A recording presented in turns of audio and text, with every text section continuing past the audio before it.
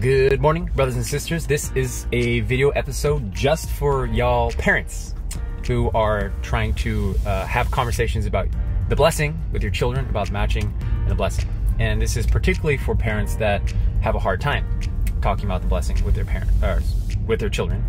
And you're trying to figure out how to navigate these waters, right, in these conversations. And also coming from the perspective and understanding that the blessing is truly important, not just to God, not just to your parents, but also to you as an individual that has experienced the blessing yourself and has benefited tremendously in your own life, I hope, from receiving the blessing, and you see the power of it. And with that comes the many times immense amounts of pain and feeling confused or hopeless sometimes if children don't want to or have no interest in receiving the blessing or curiosity to understand what the blessing is.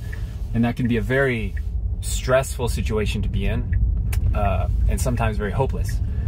So with that understanding, I want to offer two perspectives that I think are very helpful for parents.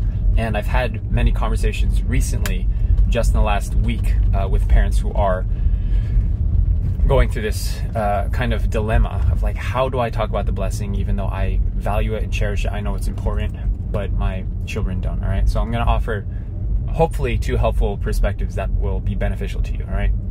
And so the question ultimately that we're trying to answer is how?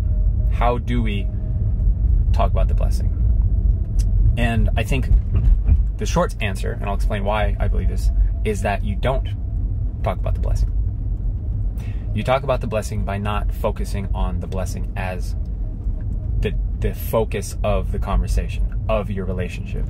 And the reason I say this is because, let me ask you, if you joined this faith as a first generation, did you join this faith because you wanted to receive the blessing? Almost all first gen that I asked that question to, they say no. They didn't join this church because they wanted to receive the blessing. They actually joined because they were curious to understand something. They had a deep curiosity and desire to understand who God is. What is my relationship with God? And then a further understanding of the divine principle and a mind-blowing revelation of the mission of true parents and the heart of God. And that is why most people that join this faith want to receive the blessing, because it's a next natural step.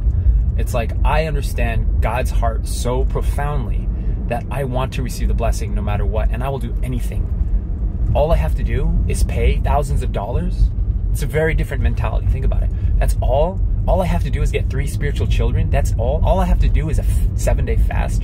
That's all, or 21-day fast. That's all I have to do, and I get to receive this eternal blessing. Sign me up. All I have to do is go to Korea and spend thousands of my own personal money and fundraise for 7 years, and I get to receive the blessing. Sign me up. That's a very different mentality. And what is the foundation of that kind of attitude of gratitude, which is the opposite of entitlement, by the way?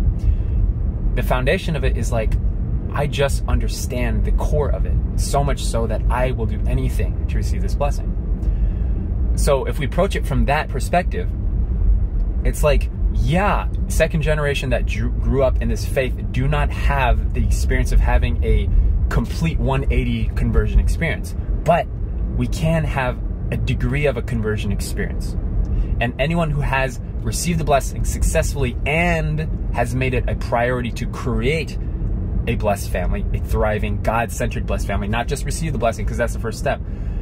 Second gen who have done that successfully have a foundation of faith, have a foundation of a relationship, an intimate relationship and understanding of God, of the blessing, and of true parents. It doesn't start with a desire to understand the blessing. For most people. For some people, yes, it does, that I've talked with. They're just really inspired by the blessing, right? But if we're talking about long-term sustainability and the fundamental reasons that cause somebody to go, all I have to do is pay money to get blessed, sign me up. Like, I will do anything for that. How do we get someone to be there?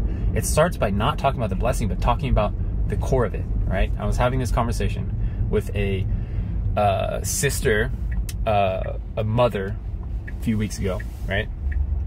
And she was asking me, she pulled me aside after church, right? And she asked me how can she navigate conversation with her son, who is an young adult man, right? And I asked her, is he curious? Does he have a relationship with God? I asked her if she has any relationship. He's like, no, not really. And I said, okay, is he curious to understand relationship with God, to develop an understanding of the blessing and who true parents are? And she's like, no, he's rather pessimistic about it. And I was like, well, that's really hard, because if you lack the fundamental spark of curiosity as a gateway to understanding things, then it's like swimming upstream. Then there's no room for this man to even understand or have any curiosity to understand who God is in their relationship. And so the root of this issue is not you need to have an understanding of the blessing. It's not that even he doesn't have a relationship with God. That's not the root of the issue. The root of the issue is that there is a negative blockage of resentment and anger and pessimism, a constraint that is stopping a lot of people from even considering things that are of spiritual nature, of God. Considering things, because as soon as they hear the word true parents, this antenna goes on that's triggered, this allergic reaction that constrains them. And it's fundamentally caused by an anger, a resentment that's never been released. And it's just sitting in there for years and sometimes decades. And so anytime there's an opportunity or conversation about the blessing, about God, about true parents, this thing goes off and they push back. They react. But there's a reason that they're like that. It's not because they're evil or wrong or self-centered at all. They are logical men, women, children. They are children of God. They're your children. They have passion. They love. They care. They love you. But there is something in them that has not been released, right? You can call it spiritual. I think this is a misnomer and a false conclusion that most people unfortunately come to, is that it's all spiritual. I will not disagree that it's somewhat spiritual.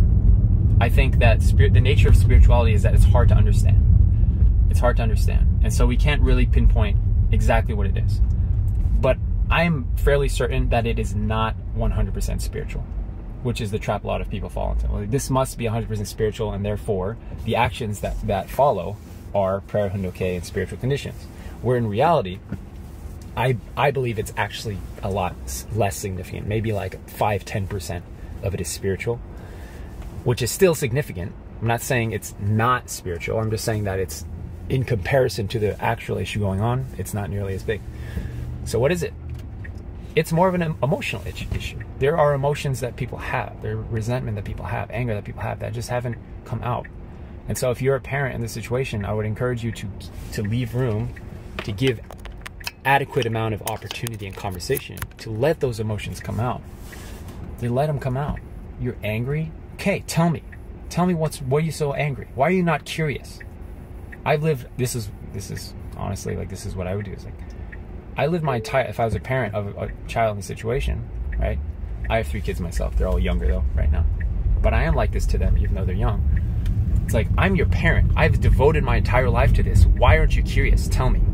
And if you need to have a fight about this, if you need to get it out, then do that. Don't be afraid of conflict. And one of the reasons you're in this situation is because of a fear of conflict, fear of a desire to have an open dialogue and conversation about this. And that's what they want. I had an interesting experience when I was doing a workshop, in one sub-regional workshop when I was doing youth ministry. And I went to this workshop with something like 100 second gen. And before I went to the workshop, I had an opportunity to meet all of their parents, which is interesting. I met all of their parents at another workshop, a separate site, before I went to this workshop, right? And so I asked all the parents, what type of relationship do you want with your kids? Explain to me. Guess what they said? Almost unanimously, they said, I want an open, honest relationship, right? An open, honest relationship. And I was like, great. And then I went to the youth workshop with their children, the actual children of these parents. And I asked them, what kind of relationship do you want with your parents? Guess what they said? You got it. They said, I want an open, honest relationship with my parents. And I was like, oh my goodness, everyone wants the same thing. So what's going on is that we don't know how to have those conversations. And there's a lot of fear and emotions that are blocking honest dialogue and confrontational conversation, sometimes debates and fighting if necessary to get stuff out. But as soon as difficulty comes up and as soon as you bring up the blessing and that negative energy flares up in them, they go, I don't want the blessing, I don't want to go to church, and then you back off. You say, okay, because you don't want to stir the pot. You don't want to stir up the bee's nest, kick a hornet's nest. You don't want to kick sand up. You want to play it safe. It's like, okay, I don't want to. But I would encourage you guys, have these conversations, be open. And this is where the second point and perspective that I've noticed, and I think is a helpful framework to think about, is the necessity of balancing the vertical and horizontal in our relationships with our children. All right, and what I mean by that is, let's define the horizontal and vertical. We often think of horizontal as negative. It's not negative. It's necessary in order to create this 90-degree vertical relationship with God that you parents talk about. The horizontal is necessary. It is not a wrong, fallen, negative thing. It is necessary in order to have a foundation to build the vertical. All right? And so when I say horizontal, I mean a relationship of trust and bonding and unity and respect, mutual respect, where we trust each other, we respect each other, and a child knows with utmost certainty that I am loved unconditionally. All right? That's the foundation of trust I'm talking about. And the foundation, the vertical, is the teaching, is the education. It's the vertical. It's taking the authority of the parent and saying, I am your parent, I will teach you. And no one else is going to teach you but me. All right? I had an interesting experience with my kids, right? In Cheonggyeong, we were doing Chanyang. Yeah, this was last year. I took my whole family to Korea for Chanyang. And then this is our second time doing it while we were there in Cheonggyeong. And by this time, my kids were kind of like I've done this before. My 8-year-old son at the time, he was in the back when we were doing Chanyang. I was, in the middle, and he was in the back, just kind of sitting on the wall with his feet sticking out, right? And I saw him. I was like, okay. And I went back there, and I was like, Kojin, like, let's do Chanyang. Come on, let's do it. Like, we're here, everyone's participating, let's do it, right? And then so he's kind of reluctantly doing this, and then I went back, and then I looked back again, and he's back at the back of the wall, sitting on the wall like this. He's like, I'm tired. And so I went back again, and I told him as lovingly as I could. I was like, Kojin, you're doing Chanyang or we're leaving. We're leaving, right? He's like, okay. And then I went back to do Chanyang, and then I looked back, and he's still like, just not participating, right? Not participating. And so I went back there, okay, well, let's go. I got the whole family, like, we're leaving. And so later in that day, my son was very distraught. He was upset. He was pretty sad because he wanted to be there, but he also felt, like he made a mistake, and he felt really kind of guilty, I think, from this experience. And keep in mind, I was as cool as I could. I was like we gotta leave. Like, you're not doing Chanyang, we're gonna leave. And then he was kind of crying later about this. And then my wife, Hitoe, she talked to me. She's like, aren't you being a little harsh, right? We're all in the car together talking, and she mentions to me, she was like, aren't you being a little harsh? And I looked at my wife, and I was like, honey, number one, I'm not angry. And number two, if I don't teach this to my son, no one will. Nobody will. And that's the heart of teaching, is like, I'm the parent, and I will take the authority of the parent, and I will teach my children even if they don't like it. But I know with 100% confidence that I have to build a solid foundation of trust and intimacy and unity and respect with my children, and I know that no matter what I say, they will receive it with love and grace, because I've built that foundation. I spend every single day, every evening, with my children, separate rooms. My daughter has one room, my son has one room, our baby's staying with us, right, in our room. And I go to each of their rooms, and I lie with them for sometimes up to an hour, 30 minutes to an hour. I will lie with them, and I will ask them, how was your day? What was your highlight and low light? And I will laugh with them, and I will listen to them, whatever they want to talk about.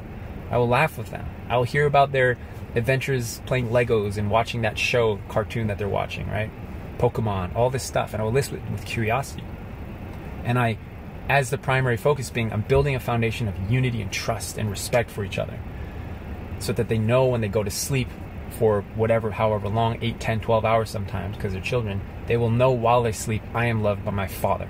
Somebody out there loves me. And that is how people experience God, right? And so I prioritize this every night with each child individually. I'll sit with them, lie with them for sometimes up to an hour, just talking. Why do I do that? Because it's a foundation of love and respect. And on that foundation, I know I can teach them well. And no matter what I say to them, they will take it to heart, right? And so taking back to this idea of vertical and horizontal to you all, you might know, parents, or yourself even, that focus a lot on the horizontal relationship, which is being friends, being loving and caring, which is great and phenomenal. And the result is that children know that they like being with their parents, right? They love being in their presence. But the cost of just focusing on the horizontal is there's no standard in their family. There's no education. Many times children are all over the place. You have maybe like 6 children. One of them is blessed. One of them is, out in left field. One of them is, living at home. They're everywhere in terms of their own life of faith and lifestyle. It's because there was this, but none of this. That's an extreme example. Another example some of you may be aware of, maybe amongst yourselves, is too much of the vertical, which I would say is more common in our own faith, is too much of the teaching, which comes in the form of, like, let's do Hondoke as much as possible. Let's read as much as possible. Let's pray, do spiritual conditions. Let's go to Champion, all that, which is great and fantastic and awesome. But if you're lacking that foundation of trust and unity and respect for each other, then your words fall on deaf ears because it's not received. And so when you talk about the blessing, it's just like, why should I listen to you? Why should I listen to you? Because they're seeking that relationship of trust and intimacy. They're seeking that, and they want that. They want to be able to receive what you're saying, because if they didn't care what you said, they wouldn't react. Think about it like that. If they didn't care about your words and you at all, they wouldn't react. They would just be like, oh, you're some random person, I don't know. But the reason that it's hard when you talk about these things and that they have an allergic reaction, it's because they care about your relationship and they're seeking something. And what they're seeking is a relationship of trust. All right? True Father said in his autobiography, let's bring this back to True Parents, right? One of the last chapters, he's talking about True Mother. I believe the chapter is called Inner Beauty, or something about True Mother's inner beauty. And he's talking about all of True Mother's just difficulties and pains through raising the children and them passing away, and just the difficult course she's had to have as True Mother.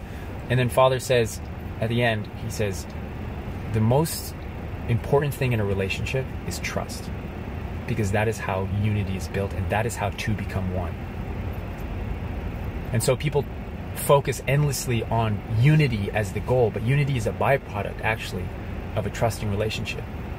If you have trust with your parents, with your couple, then unity will naturally manifest, because that is the result of having trust. And so when you talk to your child about matching and blessing, and say, let's say, for example, you propose a possible matching candidate, and if you have a trusting relationship, your child will go, oh, interesting. Like, why does my parent think this is a good idea? I will listen to this because I respect and trust this idea. Let's talk about this.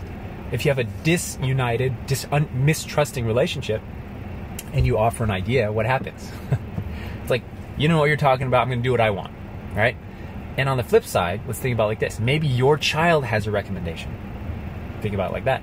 If your child has a recommendation for a match, if it is a untrusting relationship, a disunited relationship, your child will offer to you, and you will say, what? That's a bad idea. I don't like that idea. No. And then the child will say, well, I'm going to do what I want anyways, because you don't trust each other, right? Interesting. But if it's a trusting relationship and your child recommends or suggests a proposal for you in a trusting relationship, you would say, interesting. Maybe I don't agree with this, but I'm going to look into it with genuine curiosity.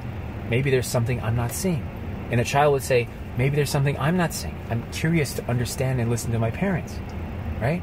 That's a trusting relationship right there. That's based on unity, or united relationship based on trust, right? So those are the two frames and perspectives that I hope are helpful for you guys. They have been really helpful for me as a child being raised in this faith, but also as a parent of children. This is how I'm raising my children. Number one is that we have to absolutely make sure that we're going to the core of our faith, which is actually not the blessing. All right? The blessing is the product, the byproduct. It is the manifestation of the work that we do internally, okay? On that foundation, the blessing will be fruitful and beautiful, and we will multiply naturally. But if we have a situation where people are getting blessed, right? It's not ideal, but it's not the worst thing in the world, right? Let's say people are getting blessed without really a desire to create a blessed family and teach those children about the blessing, then what's the situation we're left with is that the lineage is missing. You might have love, you might have life, but you don't have lineage. Of those three, which is the most important? Love, life, or lineage? Because you're smart, you remember Father talked about lineage being the most important because it encompasses love and life. So if you have people that are just getting blessed because their parents want them to, or because they're afraid of the disappointment of their community, their parents, and their friends, and so they just get blessed, but they don't have a foundation of understanding why God made this blessing in the first place, what is God's heart about, and I want to deeply, personally create a blessed family. If they don't have that, what are they going to do? They're going to have maybe one kid, maybe two kids. They're going to raise them in an interesting culture, right? They're not going to teach them anything substantial about the blessing, unfortunately. I would say that this is not the worst thing in the world, but is it really what we are striving for?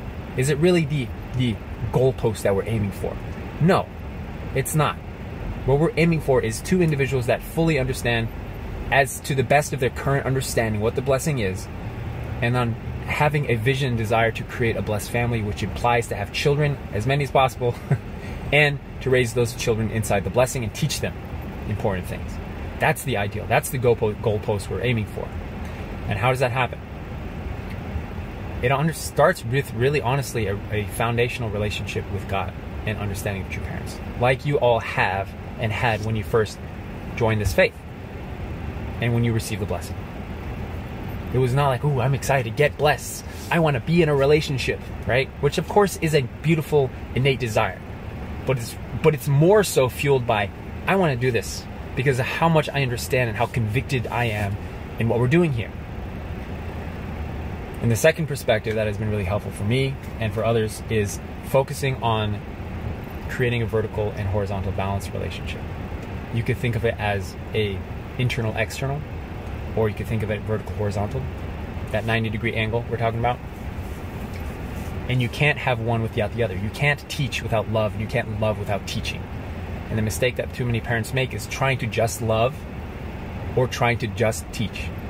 But you can't do one or the other. You have to do both. They're both necessary. And if you feel confused as to maybe why, if you're in a situation where you're confused why your children are reacting or not reacting a certain way towards the blessing or towards faith, it's probably because of that vertical horizontal relationship, right? Are there other factors to consider? Yes. Spiritual factors, environmental factors, the environment in which a child grows up, school environment, internet environment, huge stuff that I won't get into here. I have a lot to say about that. A lot to say about it. I would say that internet culture is more impactful on people's lives than school culture, but nothing is more impactful than family culture, than parents' culture. So yes, you can point fingers at the school system, you can point fingers at the internet and Satan and say, oh, it's because of this. But if you're ignoring the fact that the greatest contributor to the success of a child is not the external environment, but rather the home environment, the parent, mother and father that they have, is the greatest indicator of someone's success, far beyond anything else. Not which zip code you grow up in, not how educated you are, not how much money you have, is who is your mother and father, which are by far the greatest privileges you can ever have in humanity, is a loving father and mother. So if you choose to ignore that fact, that your home environment is the greatest indicator of someone's success, and still point fingers at everything else and other people and not take responsibility, you will be eternally confused because you won't know what to focus on. You won't understand what's going on. But I promise you, the guarantee that I will make to you guys, I try not to make many promises, but the promise I will make to you is that if you focus on the internal work, the root issue, and focus on your relationship of trust and unity with your child, with genuine curiosity on your end, like being curious, like, why is it that you don't want to talk about faith or God? Like, I really want to know, and get to the root of it, and work on your own ability to give unconditional love, to experience that. The promise is that you guys will move forward. You will progress. And it will not be a fruitless effort. It will not. Okay, you guys can do it. If you guys need more content like this or videos like this for you guys parents, let me know. It's not my main focus. I'm really mostly focused on helping single people that want to receive the blessing and feel stuck or blocked or unconfident or lacking or insecure in some way, shape, or form. Those are the people that I'm reaching right now and focusing all my efforts on. But if you're a parent, and let me know if you need more content like this, because it's something I've thought about a lot, and it's something that I talk with a lot about people. So, okay, lots of love to you guys. Hope it's helpful. God bless. Take care.